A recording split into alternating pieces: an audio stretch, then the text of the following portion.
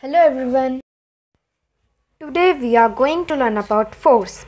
Before starting, let's have a look to the chapter outline. So we will discuss about force, effects of force and types of force. After listening the term force, you have questions in your mind that what is force? So basically force is a push or pull acting on an object which tends to change its state of rest or of motion. It means that when we push or pull something, it changes the state of that object. Now, I want to grab your attention towards note. Everything which we do in our daily life is just possible because of force, and we cannot imagine our life without it. So it depicts what kind of role force play in our life. So how boring it is to read a line and understand it. So let's understand it with the help of images. To define force, we usually use words like push or pull, and we sometimes also use twist to describe it. So it is necessary to understand the meaning of these words to understand the definition of force. As you can see in first one, a girl is pushing a pram. So what is a push? A push makes an object move away from the applier of force, and here the girl is the applier of force. In second one, girl is pulling. So what is pulling?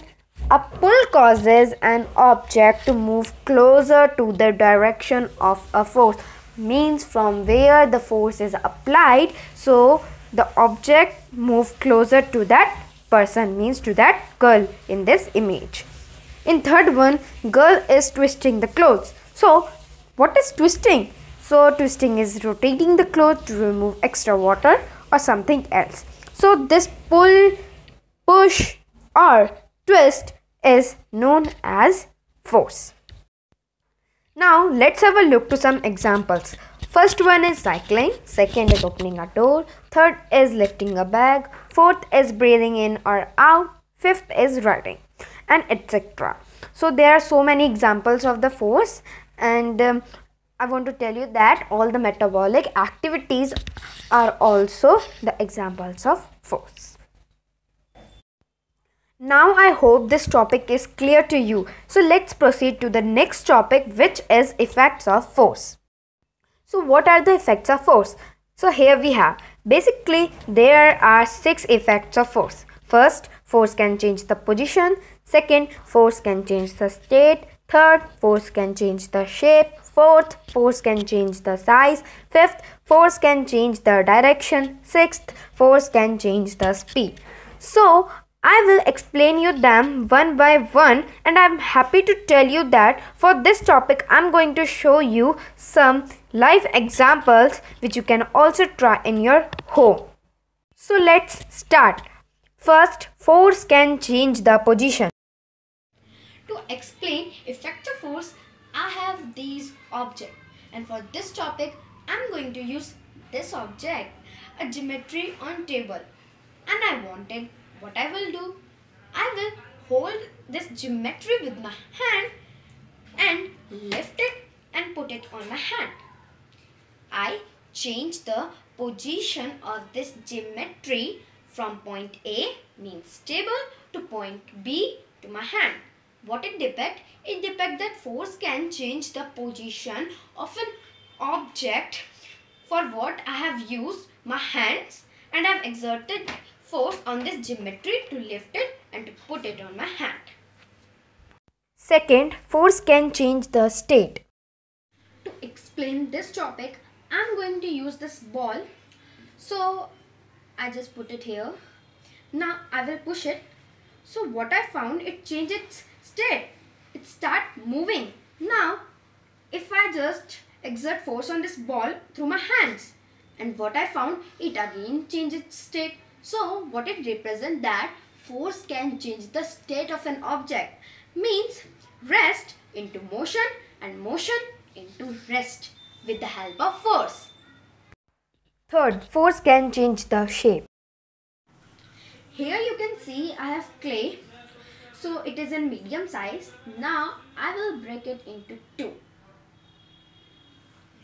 So you can see one is larger and another one is small, and there is a quite difference in the size as I have exerted force on this clay, and I will call it clay only whether it is small or it is large in size, but I have changed the size by applying the force on clay. Fourth, force can change the size. For this topic, I have these two objects. So first of all, I will take this balloon and I'm going to fill it with air and apply force. As you can see, after filling it with air, it changed its size. Now I will lose it so it will emit all the air and come back to its original shape. Now I will take this rubber band. So I will stretch this rubber band with the help of force. As you can see, by stretching this rubber band, it changed its size. Now I will leave it and it will return to its original shape. So what it represents? It represents that force can change the size of an object. Fifth, force can change the direction. For this topic, I am going to use this shuttlecock and racket as my example. So I will hit the shuttlecock. So as you can see, the shuttlecock come towards me from this direction, and consider this direction as point A, and I will hit it and it moved to point B, means in this direction. So it represents that force can change the direction of an object from point A to point B. Sixth, force can change the speed. For this topic, I have chosen the example of fan. So with the help of this regulator, I can change the speed of fan. So I will rotate this regulator into right side. Now you can see this fan is start moving, but the speed of fan is low. So I will again move this regulator into right side. Now you can see the speed of this fan is little bit faster than earlier. So what it represents? It represents that with the help of force, we can change the speed of a moving object. Now I hope these all the effects of force are clear to you. Let's start our third topic, which is types of force. So basically there are two types of force. First, contact force. Second, non-contact force. Let's take our first type and understand it. First, contact force. When the force is applied by one object has an effect on the other object in contact is called contact force. So, contact force takes place only after some interaction with object on which force is exerted through another object. For example, pushing a pram, stretching a rubber band, lifting a bag, etc. Like when we stretch a rubber band, we exert force on it through our hands, and our hands are interacting with rubber band, and thus it is an contact force. Now let's take our second topic and understand it. Second is non-contact force. When two objects are not in physical contact with each other, then the force applied is called non-contact force.